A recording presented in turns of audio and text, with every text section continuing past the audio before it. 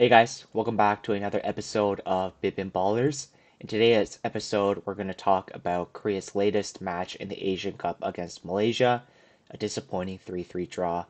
There's a lot to talk about, so let's get right into it. So starting with point number one, a basically unchanged starting 11.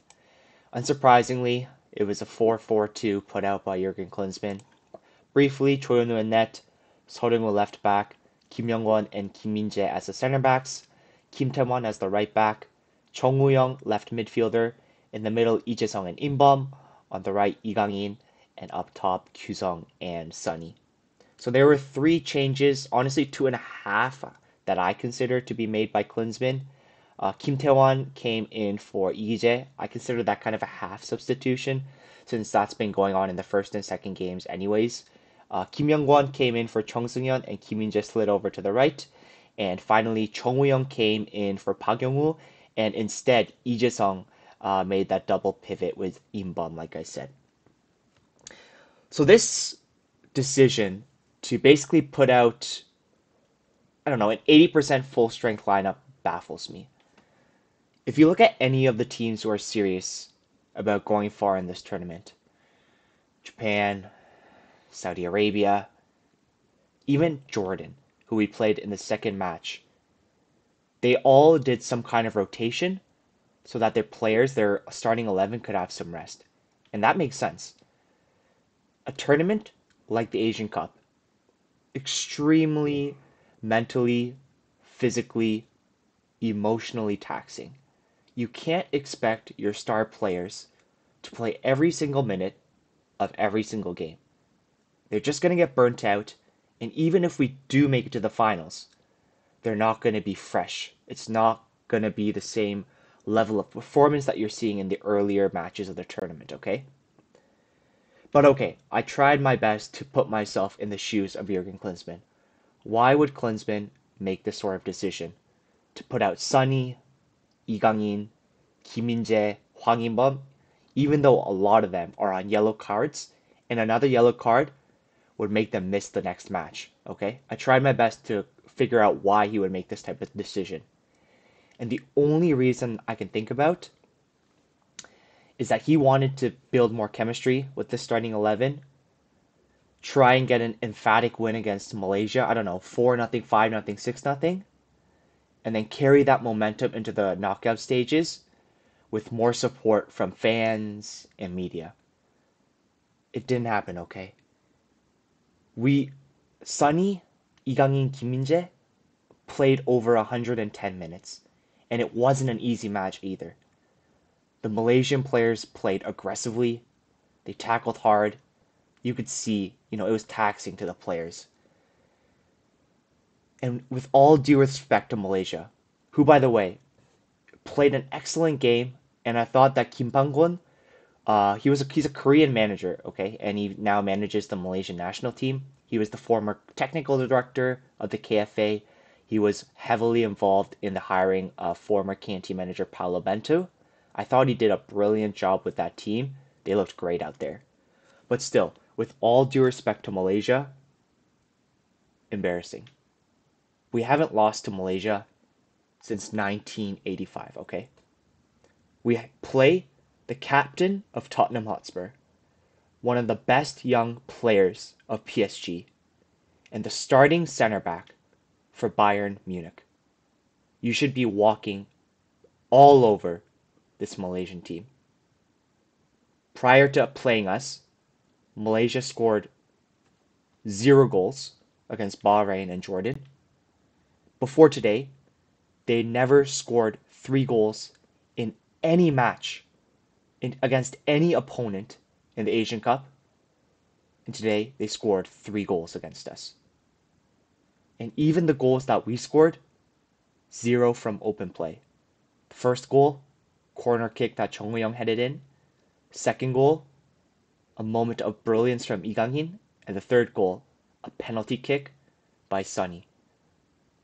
That shows how much of a bad position we're in and how terrible Klinsmann is managing this golden generation of Korean footballers. Frustrating. And honestly, this match could not have gone any worse. So that's point number one. Point number two, where do we even begin with the lack of tactics by Jurgen Klinsmann? Okay, he's focusing on this 4-4-2. It's outdated.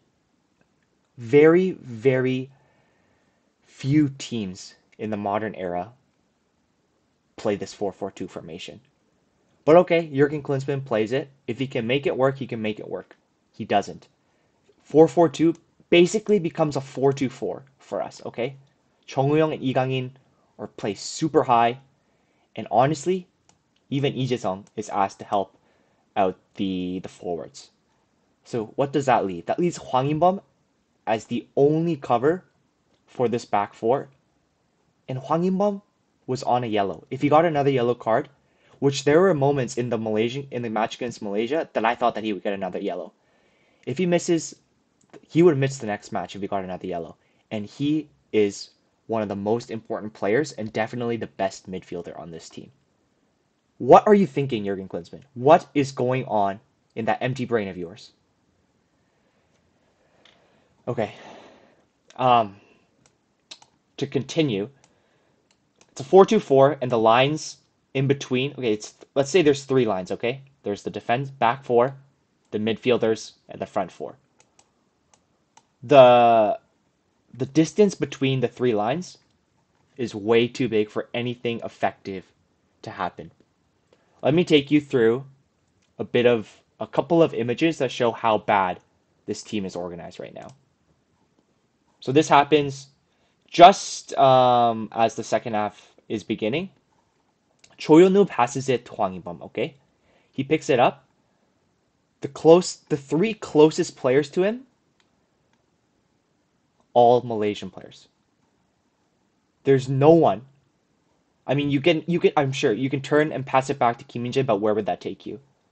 Passing it to this player? Surely this Malaysian player is going to cut that pass off. There's literally no one that Hwang In-beom can pass to building up from the back. And look at all this empty space right here. All this empty space.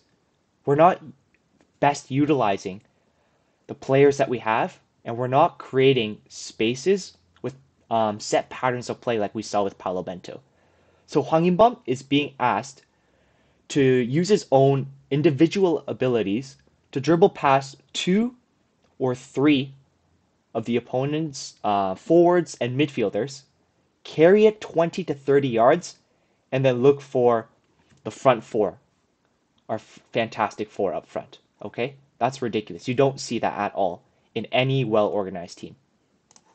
And I kid you not, just 2 minutes later, same situation happens again. Hwang In-beom picks the ball up from deep. The three closest of the players to him, all Malaysian players, okay? He can't pass it to Kim Min-jae, it's being covered. Can't pass it to Lee Gang-in, being covered. And honestly, it'd be a risky pass to Kim Young-won as well, who's being covered. So what does he do? Loses the ball. That's not his fault. That's not an end. You can't expect a midfielder, a deep-lying midfielder, to dribble past two or three opposing players every single time and build up from the back that way. That's just not sustainable. There's no system in the whole entire world that expects their central midfielders to do that except Jurgen Klinsmann, okay? The Malaysian player gets the ball. Honestly, any other team other than Malaysia, that'd be a goal. Iran, Japan, Australia, Saudi Arabia, Jordan, that's a goal. But because it's Malaysia, Kim Min-jae is able to cover, and he's able to prevent that goal. But again, it's just crazy to me how ineffective our build-up is. And that's not because we don't have the personnel to do it. We showed in the World Cup against the likes of Uruguay, Ghana, Portugal, against these big teams that we're able to build out from the back. Kim Min-jae, Bayern Munich. Hwang In-beom plays in the Champions League. Lee Jae-sung, Bundesliga. Kim Young-won, one of the best left-footed center backs that Korea has ever produced. It should not be difficult as long as there is a system in place. But there isn't. Okay, so that's one of many tactical problems. It starts with playing a 4-4-2. We're outnumbered in the midfield like crazy. Any team that puts three mid players in the midfield is going to overrun us. If we played against Japan with this 4-4-2, I guarantee you we lose 3-0, 4-0. They would overrun us with the quality they have in their midfield. So how do you fix this problem? It's kind of simple. You literally play three in the midfield. You take out Cho Gyu-sung, who has been struggling, but I don't want to criticize individual players. I think it's a lot of it. Of course, Cho Gyu-sung is out of confidence. He's not playing well, yes, but he's also he's not playing in the system that's allowing him to succeed. So I think naturally you take out Cho Gyu-sung. I think Lee Jae-sung slots in the number 10 position. Im Bum as the he's box to box. He can play box to box. And central midfielder, central defensive midfielder. This is my problem. Who are you going to bring in? This match, third match against Malaysia, was the perfect opportunity to test either Park Jin-sup or Lee Sun-min. But that didn't happen. Chae-sung and Im Bum basically played full time. And in the last 10 minutes, or what was it, 5-10 minutes of the game, they brought in Park Young-woo to close the match for the win. Couldn't even do that, okay? So who are you going to play as the CDM? You don't know, because you didn't use this perfect opportunity to test players, and they're quality players, okay? Park Jin-sup, we saw how good he was at the Asian Games. Can he do it at the national team level? Lee Sun-min plays central defensive midfielder for one of the best ball-playing teams in the K-League, Gwangju FC. Can he do it for the Korean national team? We don't know, and Klinsmann doesn't know, because he doesn't scout these players, and if he does, it's through videos on Y-Scout. He doesn't attend K-League games. He doesn't know these players. It's frustrating to me. So even if he wanted to switch to a 4-3-3, 4-2-3-1, he doesn't know what players to use. This is a problem. This is our national team manager.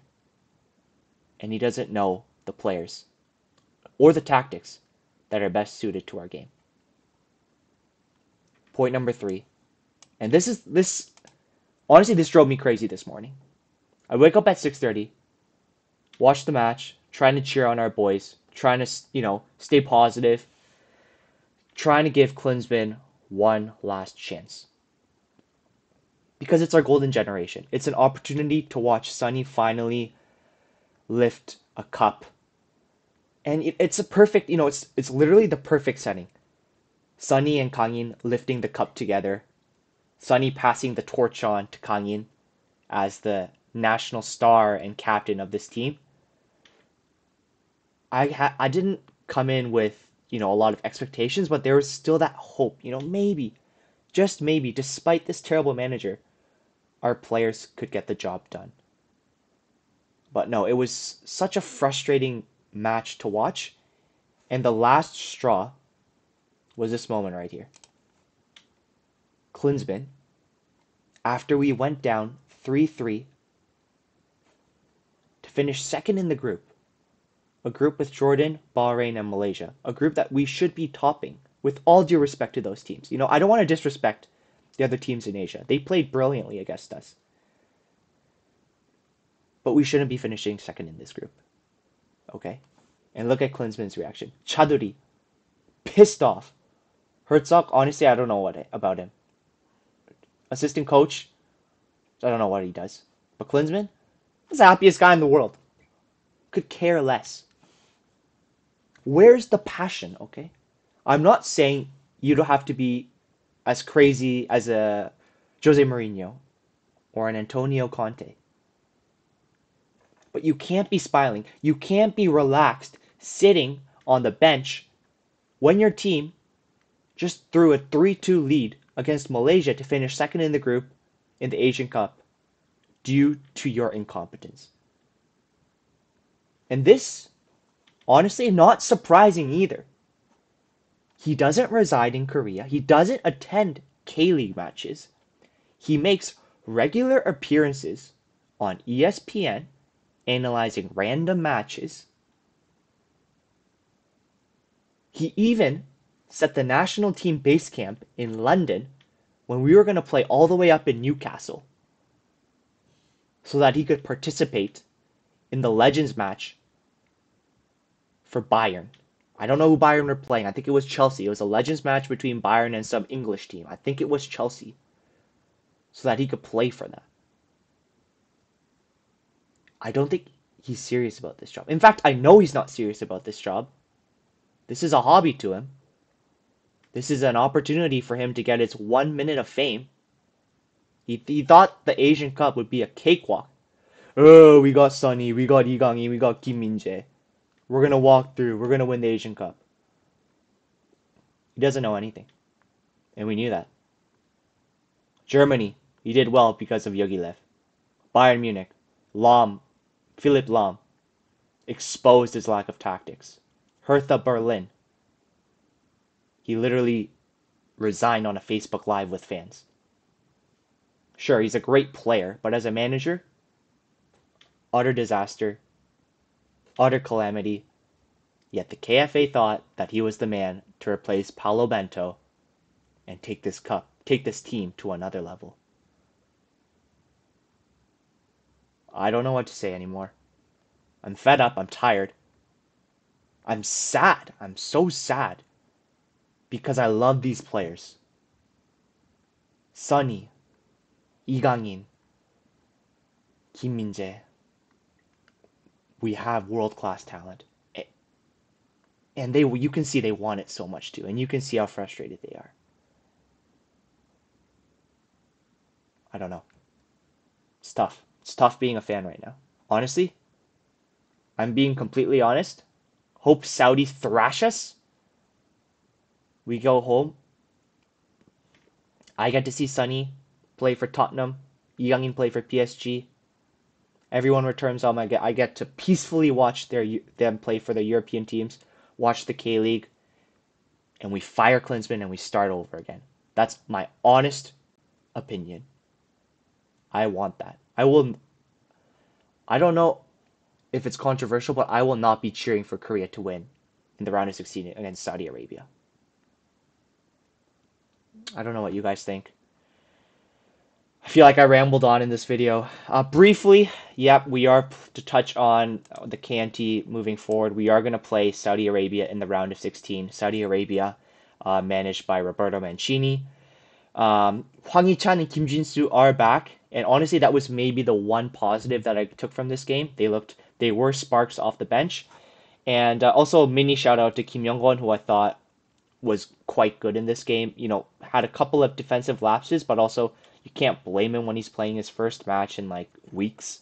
But he was much better and more natural fit building up from the back.